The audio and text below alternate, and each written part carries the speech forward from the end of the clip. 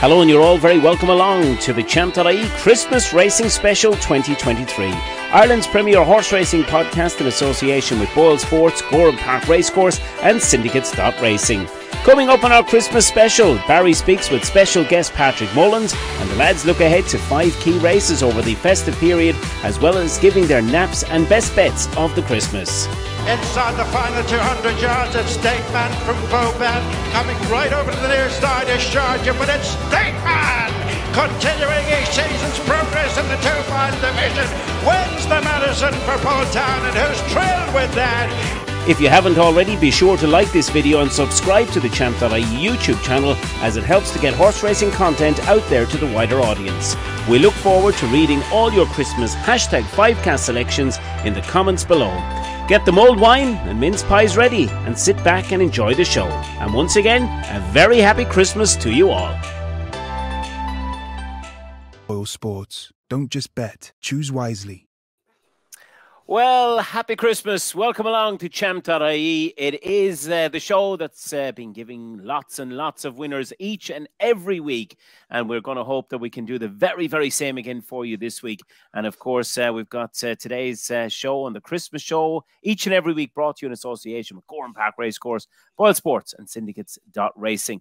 Don't forget as well to subscribe and like and comment, of course, and put in your 5cast selections for the show in the section below there that Barry is pointing down to. Well, gentlemen, firstly, I suppose, happy Christmas and all the rest, and delighted to see you all made the effort with the old Christmas jumpers. Someone else must have lost the brief this week, but happy Christmas, lads. Happy Christmas, Dave, and to you, Ronan. Happy Christmas, lads. Yeah, great time of the year. It really is a great time of the year. I suppose, lads, we're going to start off. What are we most looking forward to over the Christmas run? And what's the race that stands out for you, and what are you most looking forward to seeing? The Savills now, David. Like it used to be was the King George earlier in the week, but the Savills is just is turned into an outrageous race. Obviously, Jerry Colombe going there now. Galloping the Champ confirmed earlier in the race, fast or slow. You have last year's winner conflated, and you have a few interesting ones as well after that, you know. So I think that's taping up to be a real cracker. So very much looking forward to that. I do like King George, I have to say. I love the pace they go there. And the jumping test it turns into, I think that's always a spectacle. So even though Jerry Colombe's not going there, we still have Allaho going over, and Shishkin, what's going to happen there, etc. So yeah, but that was probably the two highlights. But very much looking forward. I love this time. I love just sitting down now once the declarations come in on Saturday, and if you can find a couple of hours just to relax and look through all the cards with a beer, you can't beat that. You know, that's one of my favorite times of the year. So looking forward to it. Yeah. Yeah, and I have to agree with you. It's great just to sit down, scroll through the final declarations, make your selections, get your bets in place. And one man that we're going to have on the show later on today, later on in today's show or this evening's show, whatever time you're watching this podcast, is we've got one Patrick Mullins secured for an interview later on with Barry, and he's going to be giving us a great insight into the Mullins camp for Christmas. Barry, before we kick off the show, what are you most looking forward to? Well, I think the 28th is a big day at Leopardstown, isn't it, with both the Savills and the Christmas Hurdle. And really have to say, David, top 3 in the Gold Cup market, as Ronan mentioned, in the Savills chase. It's going to be fascinating. But I heard Brian Atkinson coming out today mentioning that Tramore was an option for Jerry Colombe. First he was going to Kempton, then he was going to Leopardstown. Now it looks like he's going to Tramore. Doesn't matter where he turns up, in my view. He won't beat fast or slow. But we'll come on to that on the section. Of course, we're going to look at the 5 races that we've laid out, the 5 big races over the Christmas period, and so we're going to give our best bets at the end. So lots to look forward to in terms of, I suppose, younger horses, David, just to mention as well over the Christmas period. Patrick will give us some insight as well, some nice bumper types. Cantico is a horse I'm looking forward to seeing running in a bumper, possibly in that 4-year-old bumper on Stevens' Day. Could be a nice type for that. And a couple of nice juveniles as well. Ethical Diamond cost a pretty penny. Was a winner at Limerick on the flat over 1 4 miles. Supposed to have schooled well. So we'll be discussing takeaways, I suppose, from the interview with Patrick. That looks a nice type to go hurdling with. And obviously, that future novices hurdle, I think Ronan has a big price, juicy selection picked out in that race as well. But I think it's the Savills chase, David, an Irish point in the Christmas hurdle. I'm fascinated to see this horse stepping up and trip to 3 miles for the first time. Well, I know lots of people from last week's show are going to be very, very interested indeed in hearing your guys' best bets and nap selections, because certainly for many, Christmas came early last week if you were watching Champ.ie. Right, it's time to kick on. Barry, throw up there on the screen for us a look at the big races that we're going to take a look at. 5 in total this week. The King George V, of course. What a race this is. The Grade 1 at Kempton at 2:30 on the 26th. Then 2 races on the 27th, the Welsh Grand National. And we've also got the big listed handicap chase at Leopardstown to look forward to on the 27th. The Christmas Hurdle, the Grade 1 at Leopardstown on the 28th. And, of course, the Savills chase as well. And, of course, Patrick Mullins is our special guest. And, of course, don't forget as well, we've got a fantastic prize to give away. We're just going to get that in nice and early for those of you, because the Thyestes chase, that's going to come up in January. And we've got a tremendous prize for you. It's going to be an overnight stay in Langton's Hotel in Kilkenny, race tickets to the races, and even a bit of transport out, in and out from Langton's. And, of course, to be in with a chance to win, you enter by subscribing to the channel and entering your 5 selections. And on the 29th of December, Barry, the lucky winner will be announced. Right, more on that later on. Ronan, Groome, let's kick the show off, because the King George, look, okay, you've mentioned Jerry Kalam is not going. We have Allaho in it. He's a horse I really like. I think he's going to take the world of beating in it. But there's so many question marks over so many of the runners, because Brave Man's Game, he's been good, and he's done it in the past, as we all know. We have Shishkin in there. Will he start? So many questions. It's intriguing. Absolutely, it's intriguing for the questions, I suppose. Dave, you're dead on. Like Brave Man's Game. I'm sure at the start of the season, Paul Nicholls was working back from this race, and then they decided just randomly to go for the Betfair chase. And Nicholls was stressing that week. It's like, this isn't an afterthought, but it 100% was. I think the owner just put the foot down there and said, I want to run. And it's just kind of derailed Paul's plans kind of with the horse. Now, if anyone can get him back and get him on kilter again, even, it's got to be Paul Nicholls. But I just don't like the prep with that run. I think Nicholls probably would have liked to have just to kind of batten down the hatches earlier and train him specifically for the race. And he had a hard race at Haydock, and we know that can take a lot out of horses, that ground. Allaho, I've always been fascinated to see him in a King George, but I just wonder, is this coming a bit too late? You know, he was okay in his comeback. He didn't do anything hugely flashy. Okay, fair enough. It was his first run in a long time. And you know, it's interesting that he is coming over, but I wonder, is it just too late? And then you're just wondering, you're picking down the field and wondering who you can take them on with. Jerry Colombe obviously would have been really interesting if he ran, but they're not going to go there, possibly on account of the ground.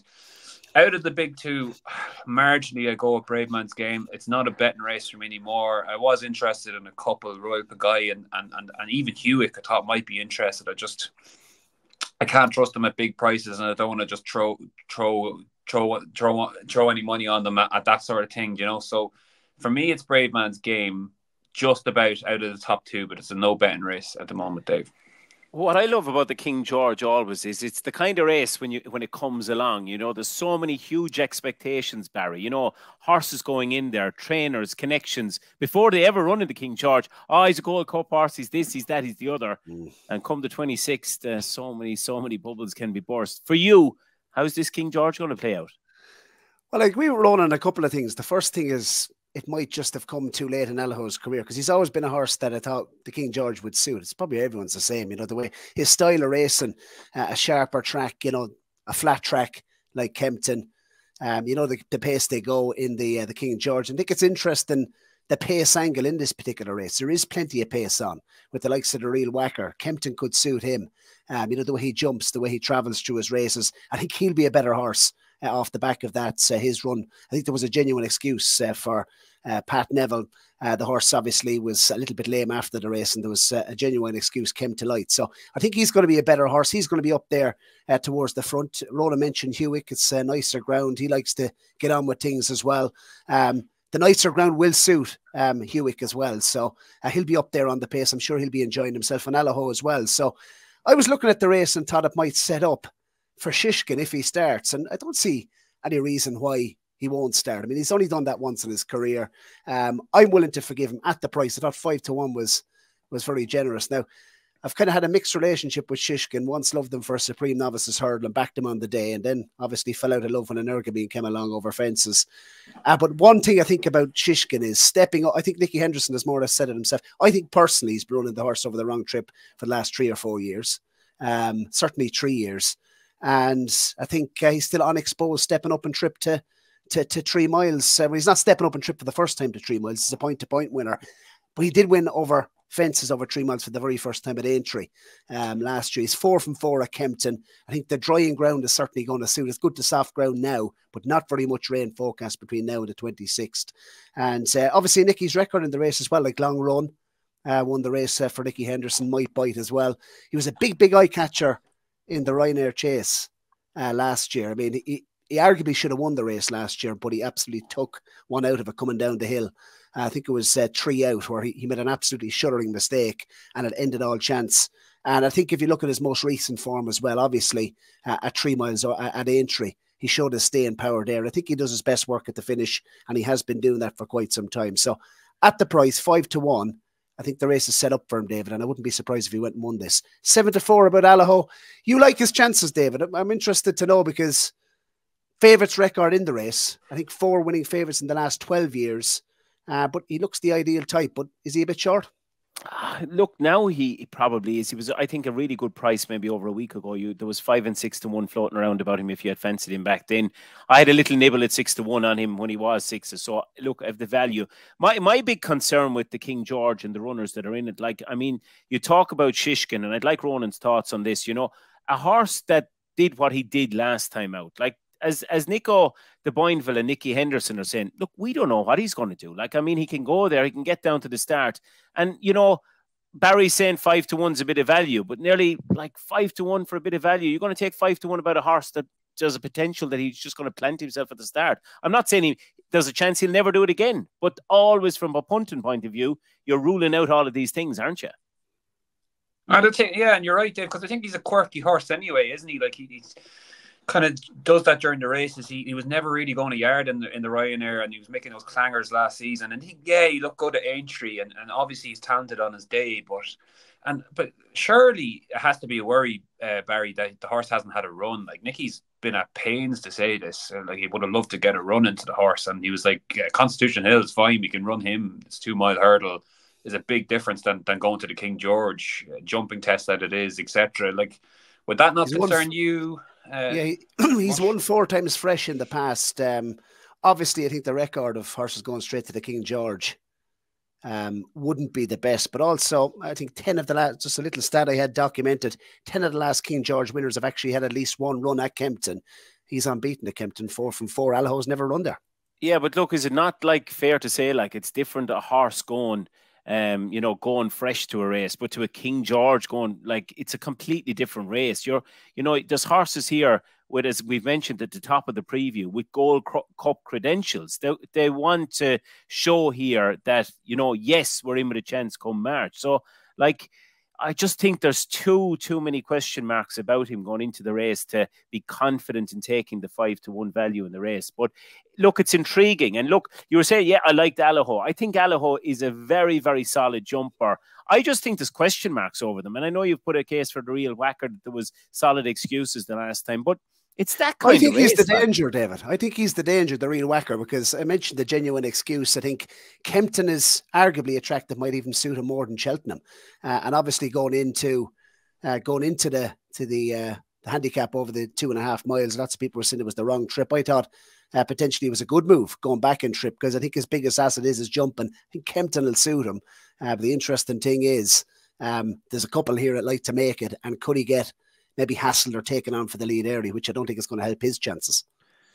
Right, well, look, it's an intriguing race. Allaho for me, Ronan. Just about brave man's game, but not a confident folk day. And Barry? Shishkin goes into the 5 cast, 5-1. Yeah, I think he'll be. I think by the time the winner goes over the winning line, Shishkin could be getting showered down in the stable area. But let's see what happens. Right, let's move on, because we've got a cracking race to look forward to on the 27th at Chepstow. It is the 3 mile 6 furlongs Welsh Grand National. This is always a superb race, great spectacle.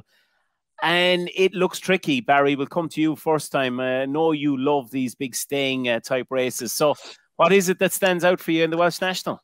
I think Ronan mentioned on the Monday show, the Welsh National Paddy Power Double is always something he attempts every single year. So anyone that's following this part of the podcast, obviously the next 2 races upcoming, that'd be some treat, wouldn't it? That'd certainly cure the hangover on the 27th, David. I really like one in here in this Welsh National, I have to say. And dating back to, just to give you a picture of the race itself, 3 of the last 4 winners were Welsh trained. So the home team have done well.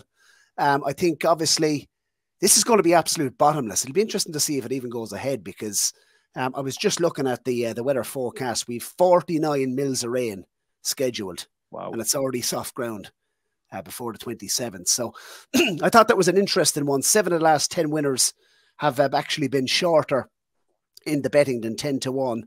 They've been single figures. So I think you need to have a lightweight in the race. I think obviously favourites have a decent enough record in the race. Certainly those are up there towards the front end of the market. And the one I like has been very well supported. We had Colin Tizard on the Champ.ie podcast, believe it or not, in November 2020. And we asked him for a horse to follow. And I remember his response is, one just gone by me on the gallops, he said. And the horse is called Autonomous Cloud. He was only a 4-year-old at the time. He won a bumper afterwards. He's now trained by Fergal O'Brien, very lightly raced individual. And he's the one I like. He's a big, strapping, imposing horse that I think Connections have probably had a race like this in mind for a long, long time. And I think looking at, I suppose, Fergal O'Brien's record at the moment, he's 28% strike rate. So he's certainly in cracking form. This Autonomous Cloud, should I say, lightly raced individual. He looks tailor-made for a race like the Welsh National. He's on a hat-trick bid. He's won his last 2 starts, both a new Toxeter. So all his wins have been going left-handed, which I think is interesting. He jumps for fun, and I think there's probably a lot more to come from. Very lightly raced individual, and he's a horse that I suppose Connections, I think, will be quite excited about. He's been very well supported as well, David, in the market. We were seeing 12 to 1. Now we're seeing 7 to 1. I really like his chances. He's a low weight. I mentioned the horses, I suppose, towards the bottom end of the weights. It can be quite important. And he's a horse that I quite like in this Welsh National. I'm quite keen on him, actually. Yes, always an intriguing race, Ronan. And I suppose Barry, they're starting off with the weather forecast the way it is. That's a huge concern. But you're going to be looking at horses with, really good form in the going and in the conditions. What in the race for you do you like? I'm doing exactly what you're saying, David. But going against what Barry's saying, I'm back to top weight here. I've got 2 selections for the race. I'm back to top weight, the previous winner. I Will Do It. I just think he's really interesting. He's 13 pounds higher than when he won the race, obviously in 2021. But he's such a lightly raced horse. He's only ran 6 times over fences. He's won 4 of them. He will love the conditions. Like it was soft ground when he won here. In 21, and he won a classic chase on heavy ground, and so he is absolutely made for this trip. And yeah, I get what Barry's saying. The lightweight might help, and there are a few progressive horses down the bottom of the market that could just be ahead of their marks. But I would value the been there, done it kind of credential higher than that. And he's clearly been laid out for the race. He was second in a handicap hurdle at Aintree. That was a really good run. And I just haven't tuned up. Sam Thomas's horse is in really good form. He's at 26% this season. I love him as a target trainer. I think he does really well, especially with the staying chasers. I think he's got a really good chance. Like top weights have won this race, like Elegant Escape, Native River, obviously a very good horse. But you say he's top weight. He's only off a mark of 153. He's not been asked to do anything off like 160 plus or anything. And as I said, he's lightly raced and he's been there and done it. I think he should be favourite, to be honest with you. I think he's widely available at 7 to 1. Chambard was the other horse I wanted to back. Venetia Williams, he's officially the best handicapped horse in the race after his win in Aintree, where he bolted up there. He beat Cocoa Beach, the Troytown winner, by 13 lengths. I'm banking on him improving for this step up and trip. And I think the only reason his price is as high as it is now is because people are worried that race was a bit too soon, and he's coming here only what is it, 18 days later. But if you look through his record, he's won loads of times. He takes his racing really well, and he's won loads of times off like 8-day gaps, 9-day gaps. So I don't think that's a worry at all. And look, he's an 11-year-old. He's not saving anything. He's run loads of times. He's pretty exposed, but he's in the form of his life. He likes soft ground. And if he steps up, or if he improves for the step up and trip, he's got a huge chance. And I just think the price he is now as well, I think you can get 12 to 1, 14 to 1. I think that's a fine price as well. So they're the two I've taken against the field. David, I think it's worth mentioning, there's a couple of these actually well in on, I suppose, looking at race conditions. Nassalam, he obviously was a winner last time over the course. The horse I mentioned, Autonomous Cloud, he's actually £4 well in as well at the weights and based on his rating. So he's on a hat-trick bid. I think it's worth noting as well, the extra 6 furlongs. Lots of these have form over 3 miles. Autonomous Cloud being one, he's stepping up another 6 furlongs in trips. So, what sort of improvement is that going to bring out? And I think on these conditions, he's definitely my pick in the race. Actually very keen on his chances. 7 to 1, I think, is more than fair. Wouldn't be surprised if he started favoured. And both his wins over fences have been left-handed, of course, on heavy and soft ground. So I think the more rain, the better. Yeah, well, let's hope the weather forecast doesn't play havoc with that Welsh National. Right, that's the Welsh National taken care of, and also the King George. We have 3 more races to discuss, which is the big handicap chase at Leopardstown. That's on the 27th. The Christmas Hurdle, of course, at Leopardstown, and the Savills chase, the Grade 1. Before we head into our first ad break, Barry, and of course the show in association with Gowran Park Racecourse, Boyle Sports, and Syndicates Racing.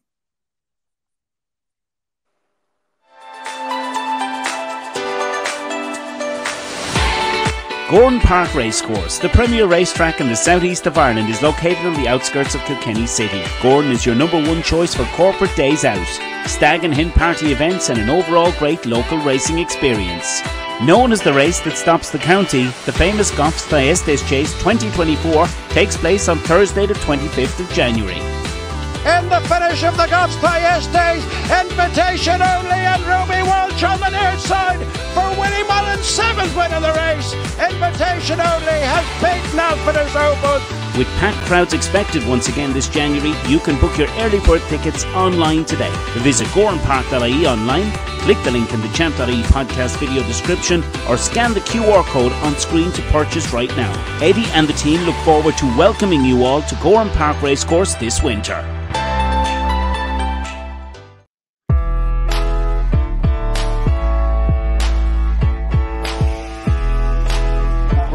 And Patrick Mullins. McGree has justified favouritism, but sharp object out in front will ready for John McConnell and Alex Harvey. Western victory, Silver Land. That'll be the finishing order.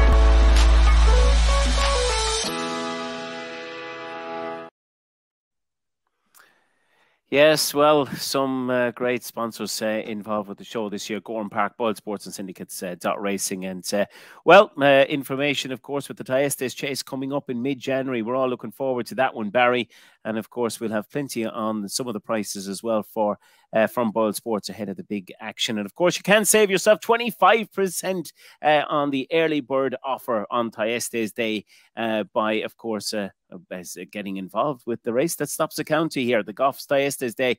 It's on Thursday, the 25th of January, and those early bird Thyestes Day offer 25% off by using the barcode below. So listen, great to have all those. David, just to mention for Syndicates Racing as well, obviously, still time to get those Christmas presents. €50 off, David, your first share with Syndicate. I suppose if you're looking to get to the big days, look at those trainers up on screens: Willie Mullins, Gordon Elliott, Henry the Bromhead, Joseph O'Brien, John McConnell, Gavin Cromwell, and more.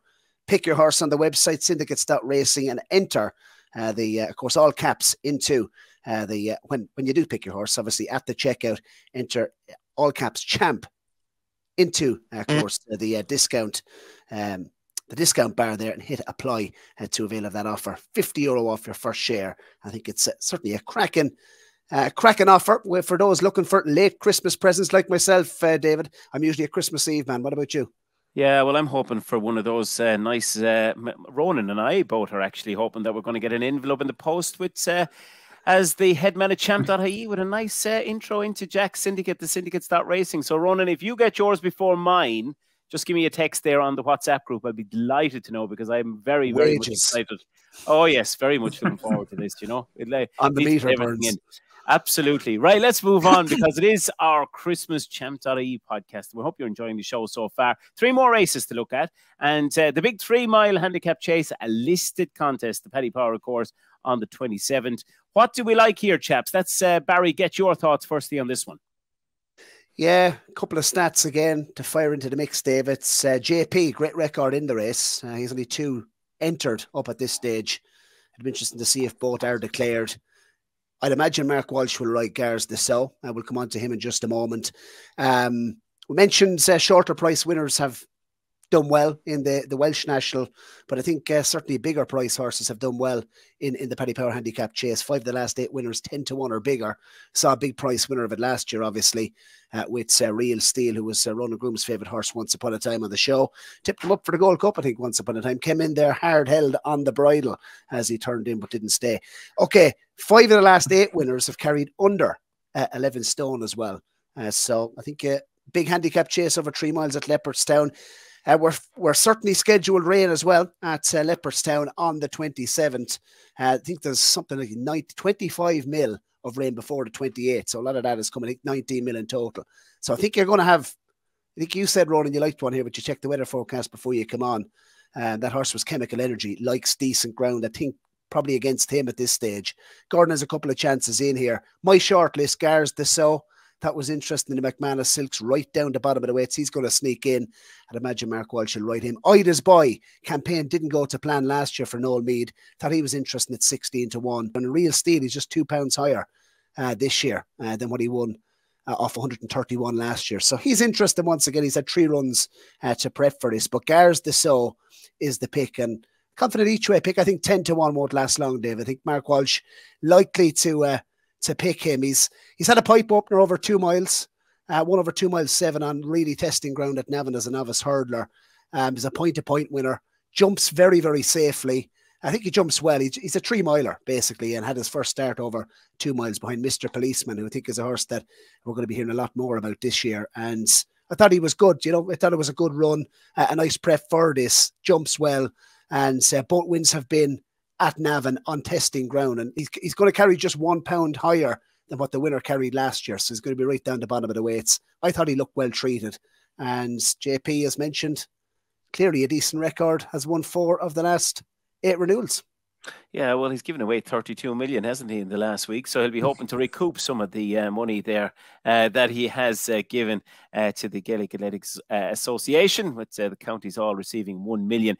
It's always a great spectacle, Ronan. I love this race over Christmas. I really think it's a real cracker. What for you stands out in this one? So Barry just mentioned I really like Chemical Energy for this, Dave, but I'm just worried about the ground. As Barry said, there's a load of rain due in on the night before and during the day, so it might just turn it soft. Now, it does take a lot of rain to turn Leopardstown soft. It's a freakish kind of drying track, so I will be keeping an eye on it on the day to see what it's like, see what the times are like after the first races, etc. But I would back him on soft ground. On decent ground, I think this horse has got a big pot in him off 147. Like, if you look at the National Hunt Chase last season, that was one he was just really unlucky in. The horse in the front fell, Mal or Mission, but I think he was coming to get him at the time, and he probably could have done with him there just as something to aim at, And the next thing, he found himself in front, Jamie Codd, jumped the last, and he got done by Patrick Mullins, who was staying on. It was near identical to the time Back in Focus won the National Hunt Chase, and Tofino Bay had a faller at the last, and he just got idled in front and got nabbed by Patrick Mullins again, obviously this time on Galliard de Menil. But anyway, the form of that race has worked out really well. Galliard de Menil went on and finished 3rd in the Grand National. Malheur Mission has been 2nd in the Coral Gold Cup. So they've done it in huge handicaps. This is a huge handicap, and I think Chemical Energy would definitely be interesting off a mark of 147. But as I said, just the ground is the worry with him. So in that case, I'm going to go Owen Griffin's horse here, Jody Ted. I think he's really interesting. He's basically coming into this on in the form of his life. Like, he won over hurdles. He won a handicap chase down at Limerick really well, and then he won the Perth Thames qualifier at Punchestown.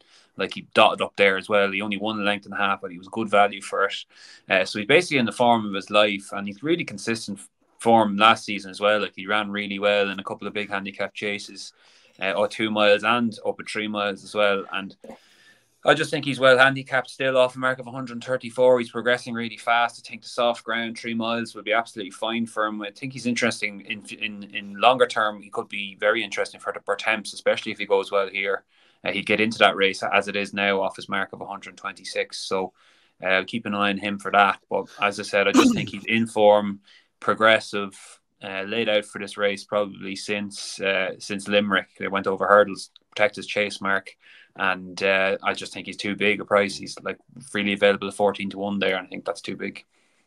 Yeah, it's a cracking race, really is to look forward to. And it really is one of the great races over the Christmas at Leopardstown. Right, let's move on. Let's keep the show moving on nicely. The next race we're going to look at is this Grade 1 Christmas Hurdle. This is over 3 miles. And, of course, this race on the 28th of December. By now, you should have had plenty of turkey sandwiches, and the remains of the turkey should be coming to an end. And hopefully, by now, winners will be, the pockets will be full. And for the Christmas hurdle, that we can all lump in on something. What will that be, Mr. Groome? I think Home by the Lee is pretty solid here, David, to be honest with you. And we have very conflicting views, so I'm looking forward to hearing Basil's passionate case that he's going to make for Irish Point. But to me, I just don't get the clamour for this horse to go up to 3 miles. Every year there's a horse and people just seem to get real excited about getting that horse up to 3 miles. And this year that there's an official one and it has to be Irish Point, people just losing their minds. This horse has to go up to 3 miles. Like, fair enough, he might be better over 3 miles. He might improve for a trip, but he might not either. Like, it's a real question. It's a real 50-50 thing until he goes and does it. Like, for me, 3 mile hurdling is like quite a specialist thing. It's a unique kind of division. It's a funny type of horse that tends to go well in it. They're usually a bit quirky. You have to, go different paces during the race. You have to be able to settle and then go. Some of them the best ones used to hit a flat spot, didn't they? The likes of Big Bucks and English Drever, and then they come good then at the end of the race. Paisley Park often does that as well, finishes his out race really strong, but there's a quirk to them, I think, as well. So I'm not sure. I think Irish Point's a bit of a classy type, and what happens to him up at 3 miles, I don't know. As I said, he might be better, but he might not either. So I just think Home by the Lee is really rock solid. Like, you can't tell me this is a stronger race as it was last year. And his run at Navan, albeit he didn't win, he probably ran as well as he did in the race last season when he won that Lismullen hurdle, finishing in behind Bob Ollinger there and Zana here. Like, that was a fine run. Joseph Bryant's horse is in good form. His jumpers are going well. Just think he's rock solid, and I think he's just probably been a bit underrated by the market here because of this Irish Point chat to get him up to 3 miles. So looking forward to seeing what Basil can fight me back with there. But for me, Home by the Lee's more solid option here. Might as well come in straight away, David. What's that? No, I think it is interesting that every single year, I think Ronan made a good point. Every year there's a horse that's going to be the Stairs hurdle horse. And yes. For that, and I don't think it's going to be Irish Point. I think it's Tiupu. I think he's resting in his box, ready for Cheltenham.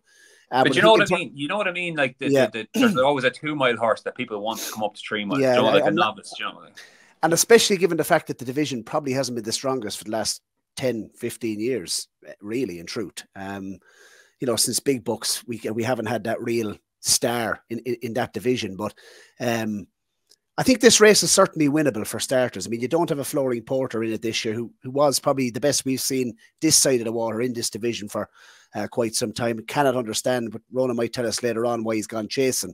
Classical Dream, obviously, in Flooring Porter. They jeweled in this particular race over the last couple of years. And I think there was a complete burn up in it, wasn't there? A couple of years ago, there was a lot spoken about the start with Danny Mullins and obviously Paul Townend. But I just think in this particular race, it looks winnable, and it doesn't seem to be that much airy pace in the race, and it might suit the likes of an Irish Point or Sir Gerhard if he'd went for the race. Maybe an unproven stare. I think looking at the horse himself, Irish Point second last year at Fairyhouse in the Royal Bond. Obviously behind Marine National, that's really decent form. Certainly his victory at Aintree late in the season was decent as well, over 2.5 miles. I absolutely loved his performance up the north in Down Royal.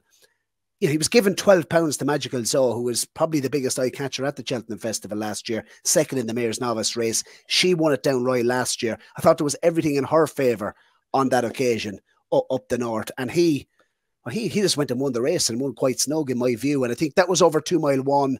furlong. He's everything that a staying horse should be, in my view. He's very straightforward. He settles, he jumps. He has that touch of class as well. And he stayed on very, very strongly. He took hurdles out as well, David, up the north at Downroyal in that race, which for me made it more of a stamina test. I was surprised. Well, I wasn't surprised because Tiupa went for the Hatton's Grace, but that looked at a decent race maybe to target for Irish Point as well. It's interesting. In the stable tours at the start of the year, Gordon did say that they're going to try this horse over 3 miles at some point this season. I wouldn't say it's going to be the Stairs, although maybe their hand will be forced if he goes and wins this. It looks a winnable race to me, and I thought at 13-8. He's clearly strong in the market as well. I'd have him as one of the better bets at Leopardstown over Christmas. Yeah, and I think I have to come down on the side of Ronan. I think there's no reason whatsoever to get away from the side of Home by the Lee, simply on the facts that, like, he's done very little wrong, and we know he stays, and he likes Leopardstown as well. So I mean, it'll be just interesting. I always like to, I think, go with the proven runner in a race that will tick all the boxes, and I think it's an interesting race. And one thing to mention, David, as well, just the 5-year-old record in the race. Obviously, Irish Point is only a 5-year-old. Maybe that's part of the reason why they might not campaign him over 3 miles. Next year, early next year, maybe in the spring. Maybe the 2 mile 5 at Aintree could be an ideal target after this, whether he wins or loses. The 5-year-old record in this particular race: Monkslands, Lieutenant Colonel, Apples, Jade for Gordon, Prince of Scars, and Flooring Porter all won this at the age of 5. So it might be an easier task than going to Cheltenham in March over 3 miles. Yeah, well, we're going to find out. It's going to be a cracking race. Is that a Christmas hurdle on the 28th? Right, the final race we're going to look at is the Savills Chase. This, again, is a cracking Grade 1, and it's on, of course, 3 o'clock at Leopardstown on the 28th. Barry, your thoughts on this one? I've probably made it known enough at this stage. Fast or slow. Big fan of the horse, David. 7 years of age. Very unexposed. Interesting. I'd love to see the 3 of them run. I have a suspicion that maybe Jerry Callan won't run. If he they does, said he's going to run, Basil. They more or less said it. Confirmed, yeah. Gordon said the intention is to run at Leopardstown. Wow. Okay. Well, it's going to be an absolute cracker, isn't it? No English representative. I thought Stage Star would make this a real test if he came over. Paul obviously likes to send one to what was the Lexus Chase. So I think that's interesting how the race will be run. Fast or slow, 7 years of age. He's toppled Galloping the Champ on 2 occasions over 2 different trips on 2 different types of ground. I think he's the one to beat in here. I'm surprised he's not favoured. Galloping the Champ didn't look the same horse, did he, in the John Durkin? Was so a very good winner of the race last year. You saw his form as a novice over shorter trips, 2 miles, 3 furlongs, looked absolutely ideal in the John Durkin for him. And I thought fast or slow, given the pace, he was very fresh for the first mile. I think Martin Brazel did say that with JJ Slevin on the show prior. Obviously, he'd been away for that Racecourse gallop at Punchestown, but he was going to come on plenty for that. And seemed to get a little bit outpaced coming down to the last. Appreciated, seemed to stretch them. But I loved his attitude, the way he jumped, and as he's such a sound jumper. And I think that's probably one of his biggest attributes. And I think this horse is fast becoming, David, probably one of the most underestimated horses in training. I think he's the one to beat, and I'd be quite strong on him, 15-8. And I suppose earlier in the week, you and I were both talking about this fast or slow. And I suppose, Ronan, I'll throw this over to you before we get your thoughts on it. But, fast or slow, he's trained by Martin Brazel. He really does know the time of day when he has a good horse, and he's shown that over the years. This is a good horse, and that was a good performance last time out. But, I guess I think the point I want to make here is that if anyone else, if Willie Mullins, let's say, was the trainer of fast or slow, he'd probably be favoured for the race. Am I right in saying that for this particular race? But what was very, I thought, impressive was the way he won.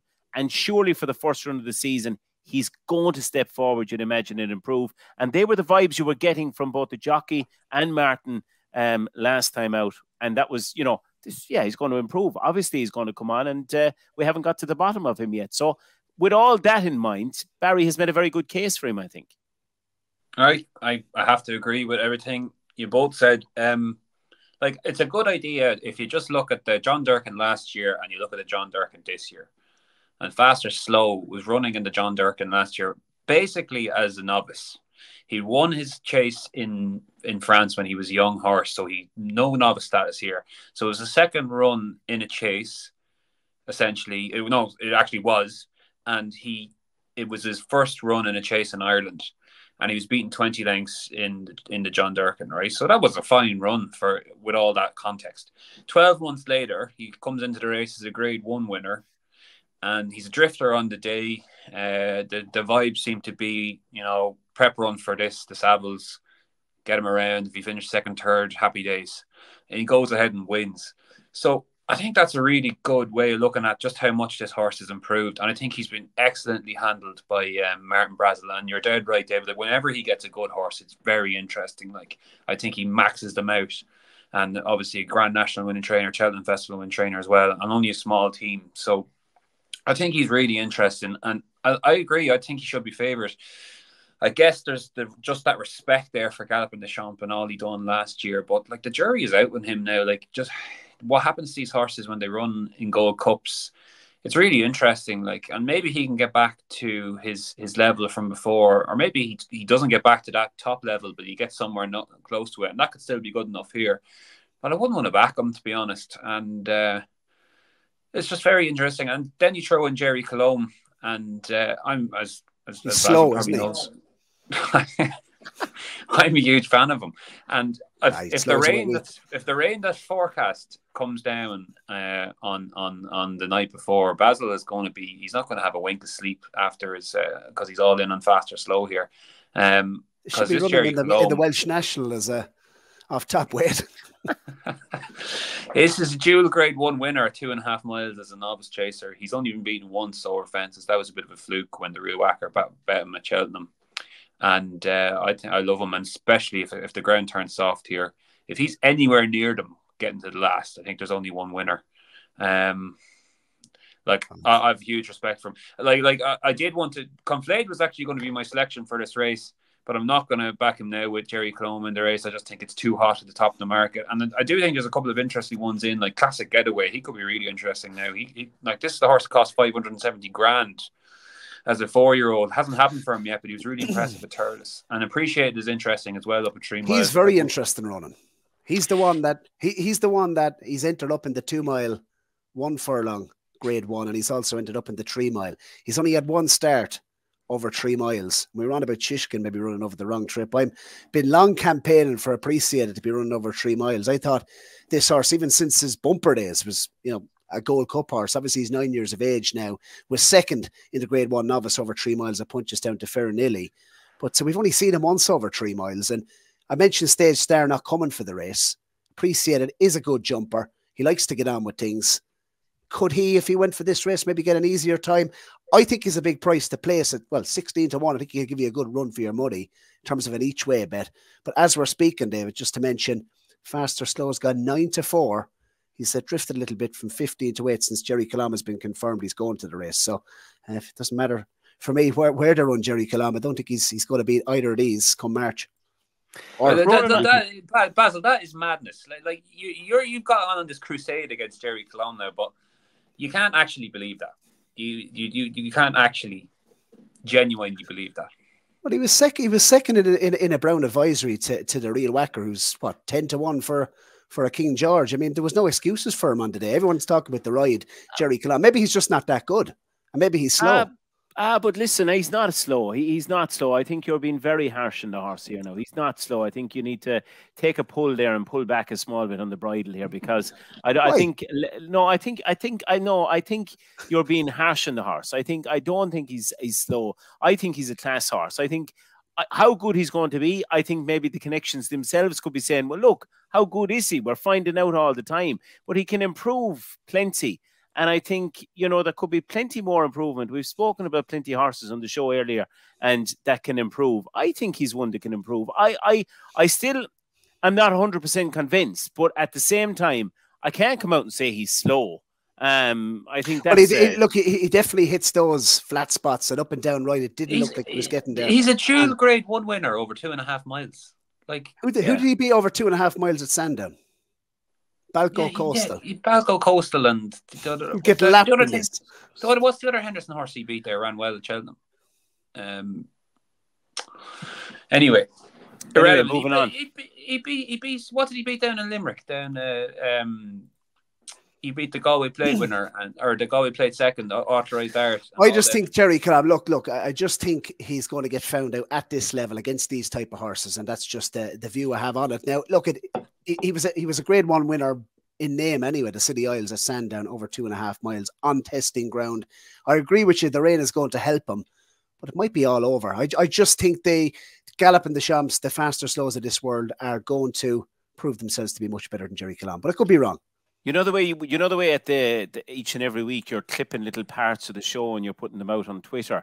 If this horse goes on to score at Christmas, can we just get that particular piece? Here, David, there's absolutely no chances against that.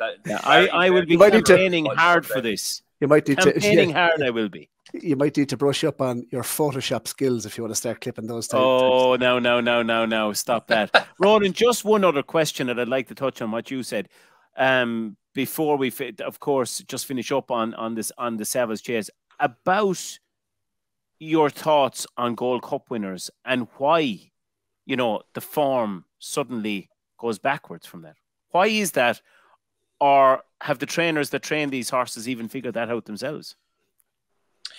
My only guess, and it's not a very scientific thing, David, is like I was talking to Paul Townend for an interview shortly after Cheltenham last season, and we were just talking about the Gold Cup, and he was like, the tempo you go in the Gold Cup is just, it's mad. It's nothing like you ever experienced as a jockey in any other race. And granted, there was one Gold Cup, the second one he won on Absolute Tard or Album Photo, that was slowly run, but that's very unusual. Usually they go really strong. And he's like, it's just different. And he said that was one of the biggest thrills he's had, like being able to take Gallop and the Champ, travel him, put him in the back, come through and win. And he's gone right away from Brave Man's Game at the end. But you could tell, even watching at the time, you can tell this is an absolute all-out, everything on the floor type of performance. And I just wonder, does that take it out of a horse? How many of these 7-year-olds win Gold Cups and you think, God, they could go on and win 2-3 more, and it just doesn't happen for them, like the War of Attrition, Kicking King, etc. Maybe it's just one of those races that it leaves a mark on a horse, and when they have to go back to the well, I don't know, maybe they're thinking about it a bit much or saving a bit for themselves. I don't know. And then, look, he could be fine, Gallop in the Champ. That could have been his first run of the season. Maybe he's a bit older now. Maybe he needs a run. Absolutely, I'm open to that being the case. But for now, I'd just be wary of him. That is my point. Are we all in agreement? Gallop or fast or slow is going to be the fast side of. Yeah, yeah. We'll go. You just wait for next week until we're clipping up the clips on the show.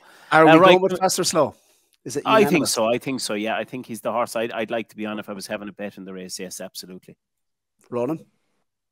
I go Jerry Clum. Ooh. Ronan's going with the slow horse, so that's fine. That's perfect, and that's ideal.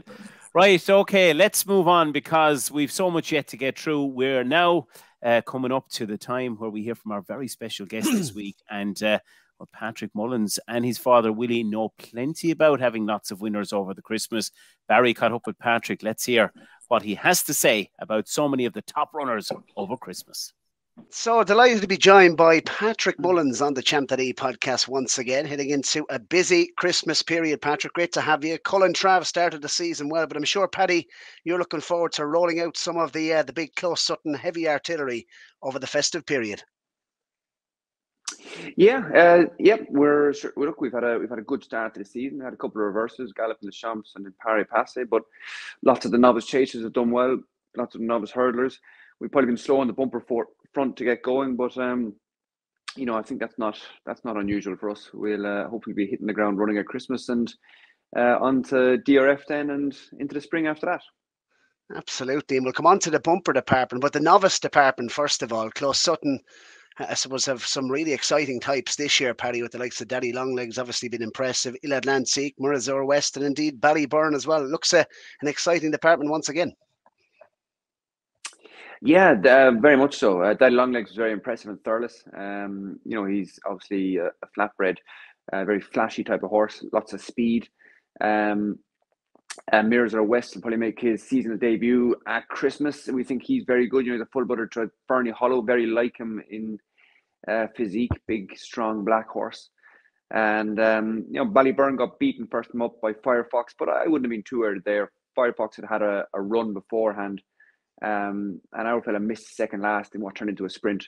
So 2 very good horses. But I'd imagine when our fella steps up in trip, he'll improve, and I think he'll have improved from the run as well. So that was essentially a Grade 1 hurdle, really, rather than a maiden hurdle. But we've had a lot of them have won, but like Ballyburn, Tullyhill got beaten first time as well. I think again he just blew up 2 miles 6 first run of the season. Sometimes we have so many maidens to get out, you don't get to choose the race. There were 2.6s. He didn't need to go 2.6, and it's Jack Hendy was probably very good on the time. He made it a real test, and our fella just needed it. So I'd expect huge improvement from both him and Ballyburn at Christmas. Super. And speaking about a test and testing condition, Il Atlantique and Chapeau de Soleil, I wanted to ask you about both of these because seem to really appreciate conditions both at Gowran Park and of course down in County Tipperary. You were aboard Chapeau de Soleil. What sort of feel did he give you on the day? Yeah, well, look, I thought last year that he could be my bumper horse, and he hung terribly in his first bumper, and then we just couldn't really get him right after that. He was never looking right, or just couldn't get him back to the work he'd been doing before he ran. Didn't really find any reason for it, but he looks and feels much stronger this year. Look, he won very well. I don't know what kind of race it was. It was probably it was a down the country maiden hurdle as opposed to going up to Leopardstown or Fairy House, but I think he's got a lot of ability. And Ergamine loved testing conditions. Il Atlantique, he looked very, very good at Gowran Park as well. What do you think are his biggest strengths, Paddy? Yeah, look, he won last year at Christmas and bumper, and then got beaten in two winners bumpers, but both those bumpers were quite dry ground. It was a dry spring last year, and I felt he travelled very strongly, but when I had to let him down to lengthen and quicken, he didn't really let himself down on the ground. Now, maybe also going up in trip will help him there, but I think he's got a huge engine. I think soft ground suits him well. I think he'll have no problem going up in trip, but he does have a very high cruising speed, so he will be versatile. But I think softer ground and going further and jumping would all have improved from last year. Super. Team Mullins look particularly well stocked once again in the novice chase division. Facile Vega won a hot beginners chase at Navan. Yep, he was very good. Like that was a graded race really rather than a beginners. And he's come out of it well. He'll go to Leopardstown. He's obviously won there the last 2 Christmases, so he likes the place. He's not a French horse or a point of pointers. He's a homebred that started off in bumpers. So I think he's entitled to improve jumping wise more than maybe other horses. And he was good at Navan. He was a bit careful early on, but the further the race went, the better and slicker he got. He should. We'd be hoping that he can add another Grade 1 to his list. Mr. Policeman, well touted obviously prior to the season. What did you make of his chasing debut at Fairy House? Yeah, look, it was obviously a little bit disappointing, but he's a horse that does very good work. Now the hype has probably overtaken the horse and the work, but we do think he's a very good horse, and we're hoping that he could make into a Grade 1 horse. With his profile and the way last season went, he only got to run once against experienced horses. He won well without blowing anyone away. I think there'll be huge improvement from his Fairy House run, but there needs to be.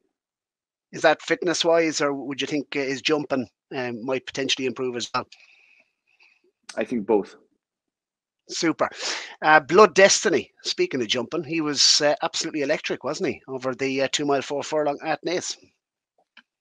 He was, for a 4-year-old. He obviously enjoys it. He's very slick.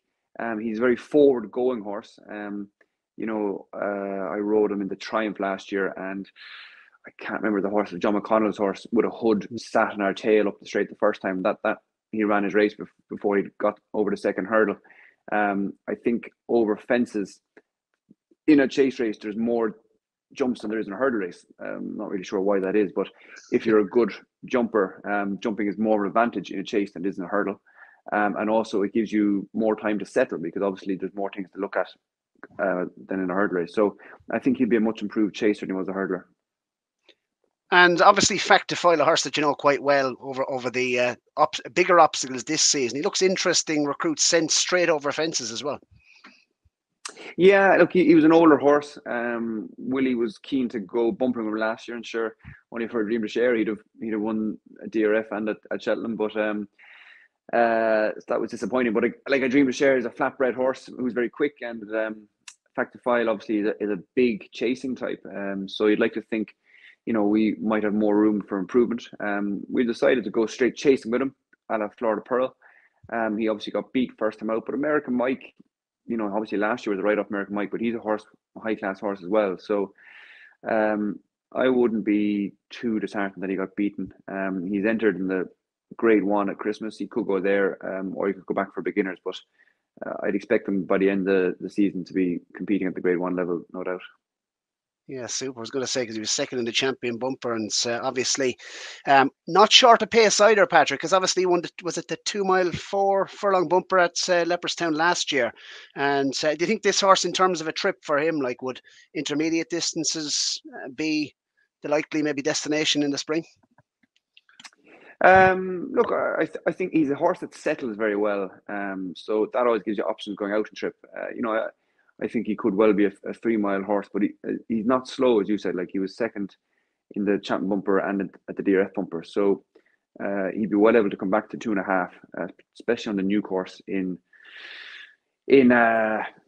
Cheltenham. But I would have seen him more as a 3 miler. In a 3 miler with a bit of class in my head. Yes, Indiana Dream. He looks a gorgeous 5-year-old. Huge big horse. I thought his performance at Navan was fantastic. And, with so little experience, to go out and give a performance like that was extraordinary, really. And lots of size, lots of scope, lots of strength. He's pleasantly surprised us both times. So hard to know where he'll end up, but he to look at him, he looks like a 3 miler, but he's obviously got that touch of class, like Factifile too. And what do you say about Gaelic Warrior's performance at Punchestown?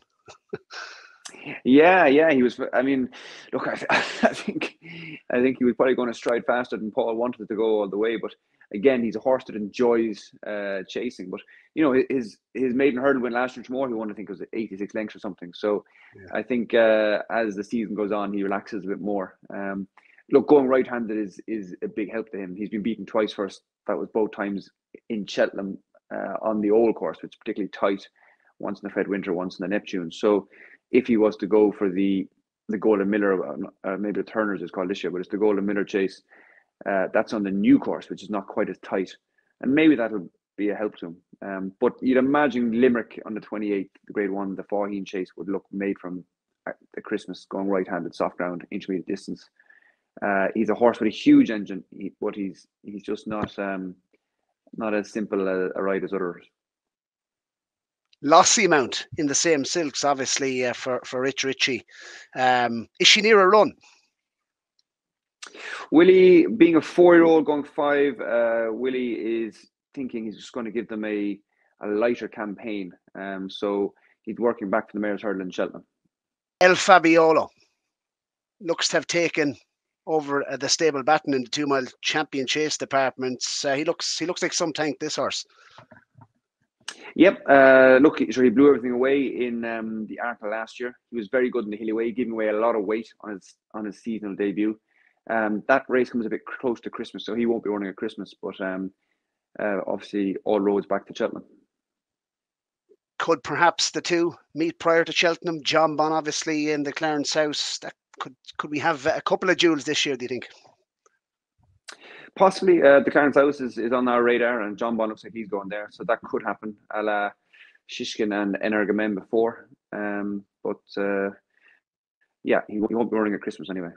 Do you think he compares in any way, physically or mentally, to the current champion? Yeah, look, they're both big, strong horses who like to get on with it. And there's a lot of similarities there in every way. They're real 2-milers. They like to attack their fences. They like to go along in a stride faster than other horses. So it's great to have El Fabiola there with an Energamen currently on the sidelines. How is his recovery going? We're very happy with him so far. Can Closutton topple Constitution Hill this season? Could be a big task. It is. Look, State Man has only been beaten by one horse. That's Constitution Hill. I don't particularly see any reason why we turn it around. Bar Constitution Hill an off day. And obviously in Paris Passy got beaten in the Hatton's Grace, but I thought that was a good run. I think we just blew up. I think Gordon's horse is probably readier, considering they're going to go straight to Cheltenham now. I'm sure they had him fairly cherry ripe for the Hatton's Grace, and that's what the race looked like. But look, ridden against Constitution Hill, and unless he has an off day, I don't think anything will beat him. Allaho looks absolutely tailor-made, doesn't he, for the King George? That looks a Christmas treat, Paddy, for us all. Looks like it's going to be a cracking race. Yeah, look, he's 9 rising 10. It's his second run back from an injury layoff. Probably not an ideal profile for a race of that nature. But if he could get back to his level of performance when he won the Punchestown Gold Cup, you know, he'd probably be hard to beat. But that's the question. As an older horse returning from an injury, is he still going to have that sparkle? We're very happy with home. That's why we're sending him. He does jump a little bit left. That Kosovo tour in the King George 2 years ago, and Cougar beat him. So it won't be easy, but he's ready to rock anyway. Best of luck with that one. How has Galloping the Champs since the John Durkin? How's he been? Yeah, we're happy with Galloping afterwards. He didn't seem to jump for whatever reason. From the very first fence, he didn't jump, and because he didn't jump, he didn't travel. And yet he still ran very well. So nothing showed up to why he didn't jump, but maybe he just had an off day. It wasn't like him. So look, we're trying to get him out at Christmas. The John Durkin was brought forward 2 weeks this year, and that's given us a chance to get him out again at Christmas, which he didn't last year. But Fast or Slow is a very, very good horse, and he's after beating us the last twice now. So the ball is in our court to try and get back on top. Classic getaway. He looked, that was some performance, wasn't it, down in County Tipperary? He was very good. Look, he's the most expensive horse to ever come into the yard. He was originally obviously in Gordon's. He's a huge price tag, but he hasn't been easy to keep right. But when he is right, he's very good. And just in those suits, Patrick, I wanted to ask you about Grange Clear West. Obviously, he's some nice entries. He was good on Chase debut as well. He was very good. Now, he's very good in his debut in Navan last year and then tailed off afterwards. So hopefully we can keep him right this year. But again, he has the engine. He's just not simple to keep right. In the bumper department, what horses, I suppose, are you most looking forward to riding in the coming weeks? You always have a couple of nice ones at Christmas.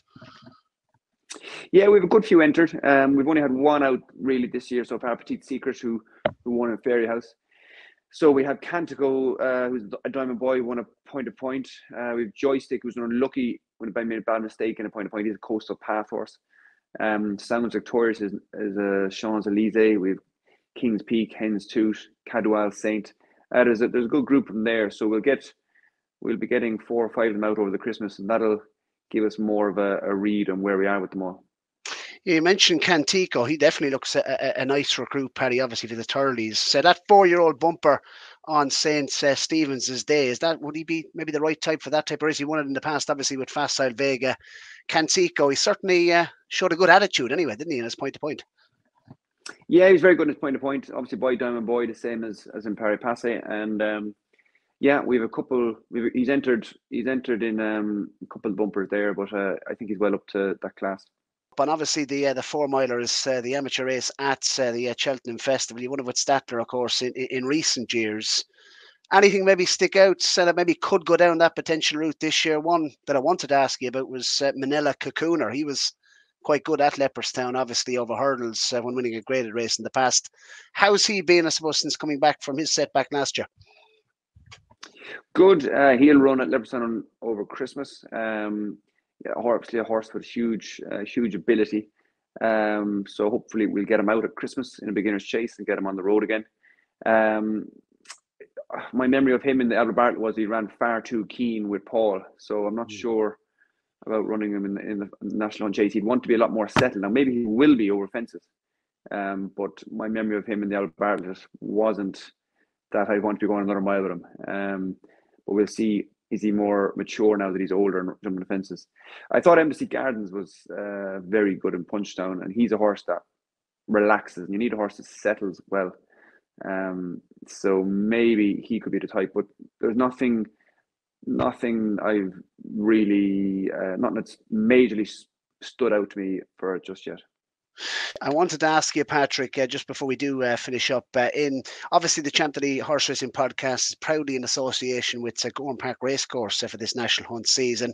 How much are you looking forward to, of course, early in the new year, the big day at Gowran Park, Thyestes Chase Day 2024 in January? It's always a day to look forward to. It is. Actually, look, it's the biggest day in our locality down here. Gowran do a fabulous job. It's a race was steeped in history. I mean, you know, the good horses that have won it, Hedgehunter, Arkle, Jackadam, and there's obviously to me, it's one of the best standalone days of the year. Always a great crowd, there, and you know, we're always trying to have a couple set aside for it. So hopefully we can win it again. Finally, I suppose, Patrick, in terms of the Christmas runners, what's the one horse you think that listeners should be keeping on side over the Christmas? Yeah, well, look, it's obviously there's a lot of them are going to be short, but like I said, I thought Ethical Diamond schools quite well. So he has a hefty price tag, and I think he might live up to it.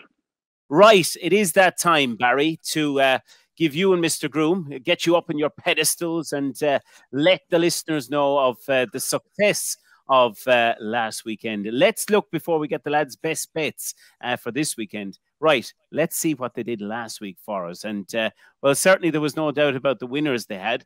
They're going to flash up on your screens. We're going to take a look at those now, if Barry can. Did you quite like O'Dante in this one, in around the 7-1 mark? Tell us why.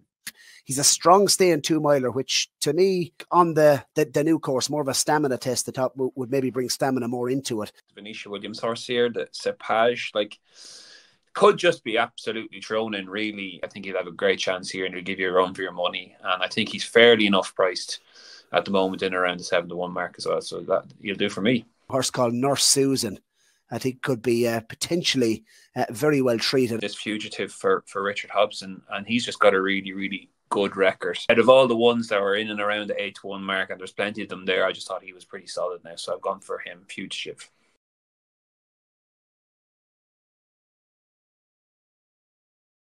Cepage was a winner there as well. Nurse Susan, I think someone might have given you the nudge, Barry, to put that up last week and stole someone's thunder. Not saying who it was, but nonetheless, it was my first week on, so I was put back in my box and all the rest. Right, it's time this week, lads. Keep up the good work. And Ronan, I'm going to come to you first for your best bets of the Christmas. I have loads of best bets, but I had to whittle them down to 3 on Basil's advice. So I wish I should start in chronological order, I suppose. Caldwell Potter, I'm really looking forward to seeing him. He runs in the Future Champions race, novice hurdle there on the second day at Leopardstown. I think he is really interesting. Like, he's a big price there at 20-1. Look, there's loads of nice novices in this. It's going to be a really good race if they all show up. Like, Firefox is in there as well. Like, his stablemate, Il Atlantique, is there for Parry's mentioned him, and Patrick mentioned there as well. He's really interesting.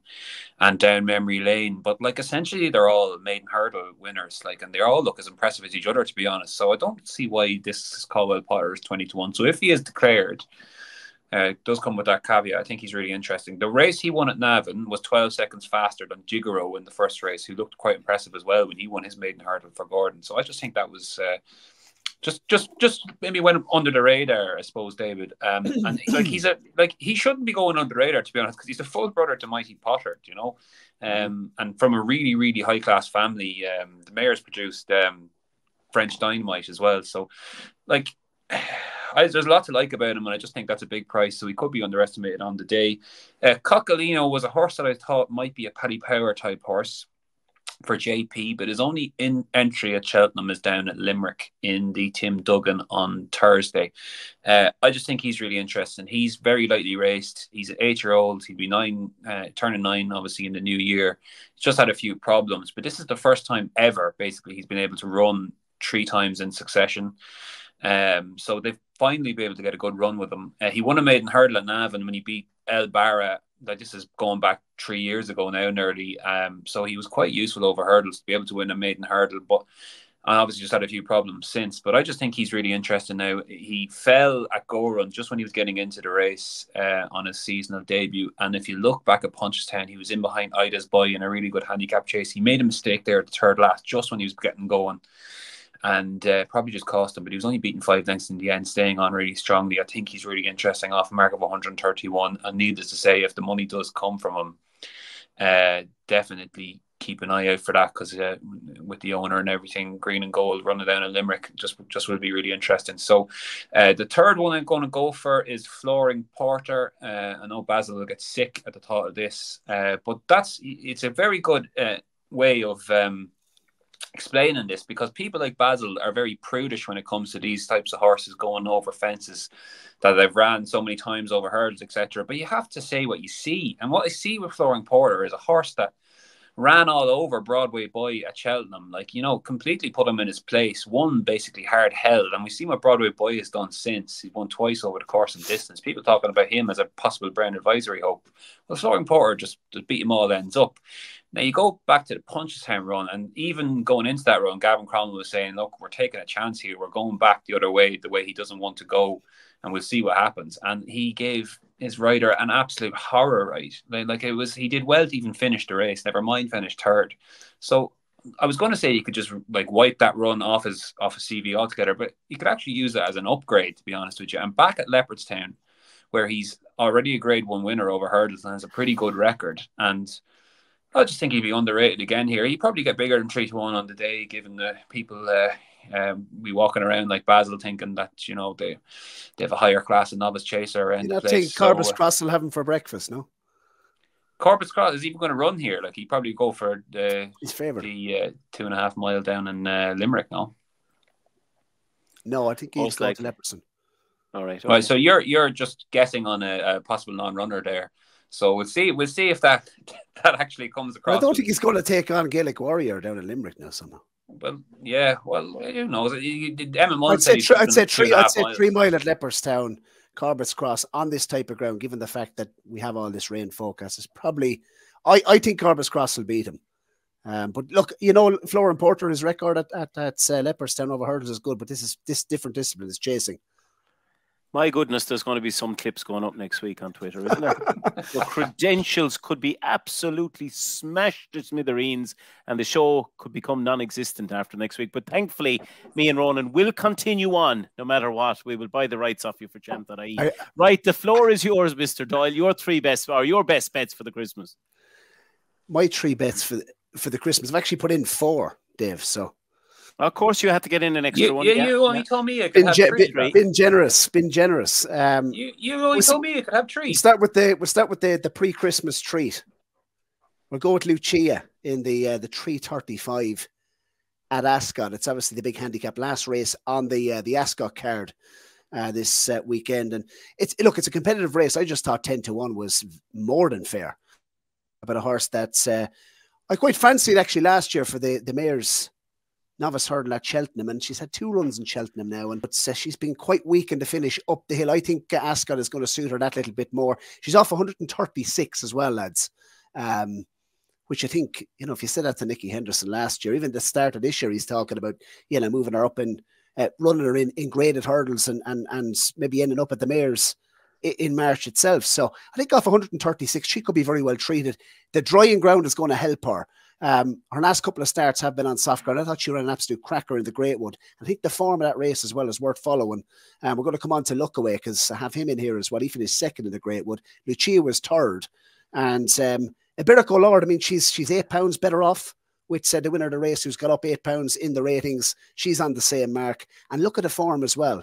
Go Dante, Sanagino, they've both come out and won since. So the form is franked. I just think there's a lot to like about her, and I think she was travelling best in that Greatwood turning in, and 10-1. I think it's a cracking price, I have to say, in that 335 at Ascot. Lookaway, they're not going down the handicap route with Lookaway. They're chucking them into what was the Tolworth at Aintree, of course, the first renewal of this graded race on St. Stephen's is there, Boxing Day.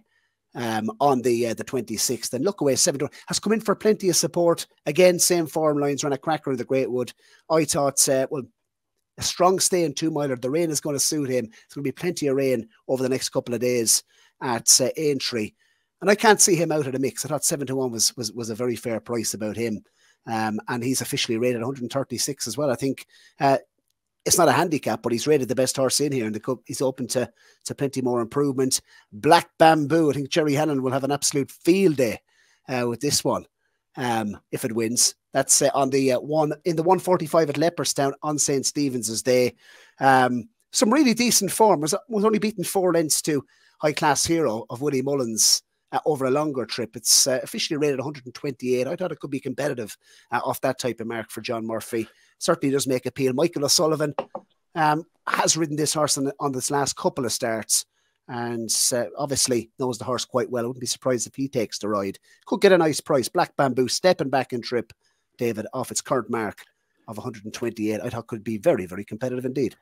Yes, well, a nap selection still to come. But before we get to those, and if we're just flashing up Barry's best bets again for you, Lucia, each way 10-1 on Saturday. Look away 7-1 at Aintree. Black Bamboo each way at Leopardstown on the 26th, and Gars the Sow 10-1. And Ronan's festive best bets up there. Coccolino at Limerick on the 28th. Caldwell Potter, nice price each way currently for the 145 and the 27th. And Flooring Porter, 145 at Leopardstown on the 29th.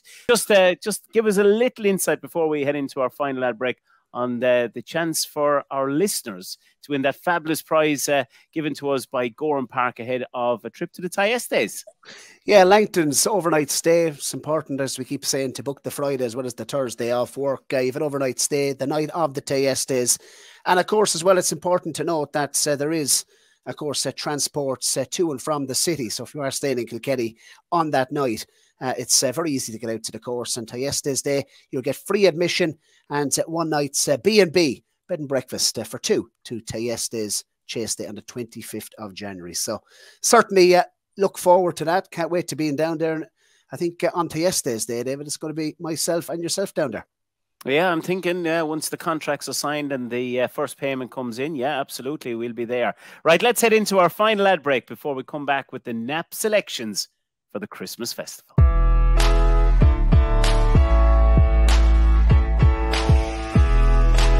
Bromhead and Patrick Mullins. McGree has justified favouritism, but sharp uptake out in front will ready for John McConnell and Alec Harvey. Western victory, silver long. That'll be the finishing order.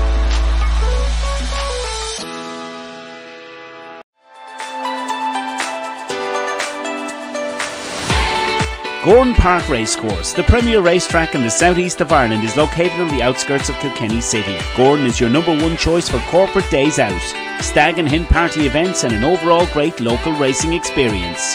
Known as the race that stops the county, the famous Goffs Thyestes Chase 2024 takes place on Thursday the 25th of January.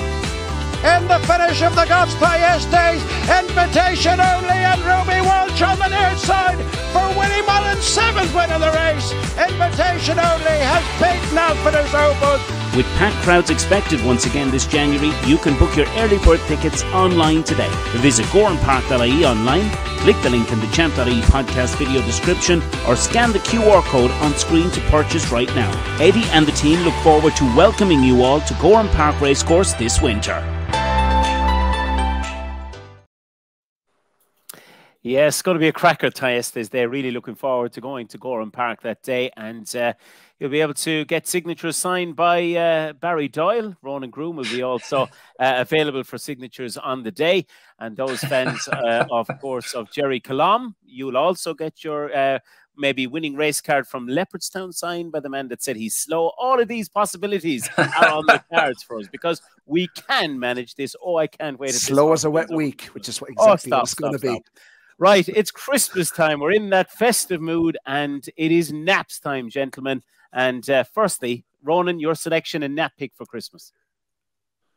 Yeah, David, I'm napping Jody Ted in the Paddy Power Handicap Chase, 3 o'clock Leopardstown on the 27th. For all the reasons I've mentioned above, I wanted to put up a decent price. And he just ticks all the boxes. I think he's a really progressive horse. I could see him going off close to favourite, to be honest with you. What he's done, he's basically coming here off a career best, 2 career bests. Been laid out for this race since he won very handsomely at Limerick. So very much looking forward to seeing him. And in a competitive race, I do admit that obviously there'll be loads laid out for this, but he struck me as the one with the most appeal. So gone for him. Right, Barry, your nap pick? We could get the dream, as Ronan Groome suggested it would be, the Paddy Power Handicap Chase and Welsh National double up on the Champ.ie podcast. Because mine, I'm going to go with the Welsh National, Dave. Mentioned, obviously, Autonomous Cloud, which was the horse that Colin Tizard mentioned back in 2020 as a horse to follow its career. Well, this could be the time for Autonomous Cloud, owned by, of course, Terry Warner and the McNeil family.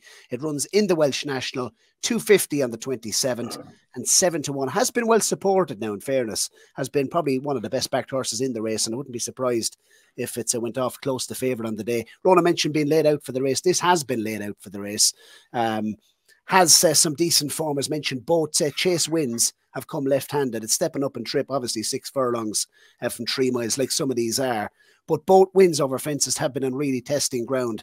This horse is a bit of a monster now. He's fairly imposing, jumps well, stays well. And I think he's the ideal type for this race. He's £4 well in as well, just to mention. I did say that Nassalam is well in the race as well, and Ronan mentioned one other, but that 49 mil of rain scheduled between now and the Welsh National, and what's already soft ground, is tailor-made for it, I think. Yeah, and my nap for the Christmas is going to be Allaho and the King George. And I'd just like to highlight before the price flashes up, I gave this to Mr. Doyle last week at odds of 6-1, but it's now 6-4. So obviously the Byrnes. professionals have listened. They have listened and they knew what was coming. And those that got involved and took that 6-1, now it's 6-4. But listen, a 6-4 winner at Christmas, there's nothing at all wrong in it. I think it's going to be a cracker. I think Brave Man's Game will probably lead over the last, and Allaho just gets a cracking jump on the inside, and up he goes to win. 6-4 nap. And you can put that on Twitter next week as well. We can clip that out and just leave it next week. Right, don't forget to subscribe to Champ.ie, and we look forward to reading and seeing all your 5-cast selections for the Christmas ahead. I think we've come to the end of the show, and I think all we'd like to say is wish all our listeners a really, really happy and, more importantly, a prosperous Christmas. They are, of course, the 5 races for the 5-cast over the Christmas as well. And good luck to you. And, of course, that lucky winner of that trip to the Thyestes and that prize at Langton's Kilkenny, that draw is going to be made on the 29th of December. Gentlemen, it's been really entertaining. We found out that some horses are fast, and we found out some are slow on the show today. And let's see who's going to be right over the Christmas. We'll see you all very, very soon. And happy punting and a happy Christmas.